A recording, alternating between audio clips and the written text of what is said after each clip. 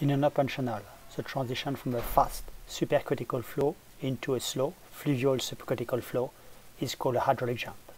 A hydraulic jump is a strongly turbulent flow characterized by a strong dissipative mechanics. The jump is a region of rapidly varied flow, and its shape depends upon its inflow or number. The first 3D video illustrates hydraulic jump in the hydraulics laboratory of the University of Queensland.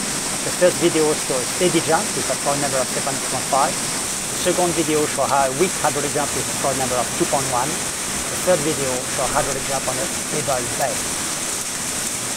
The last video illustrates a prototype application, namely a hydraulic jump on the Coomera River on the Gold Coast hinterland, Australia, in March 2017. Hydraulic jump taking place downstream of a causeway.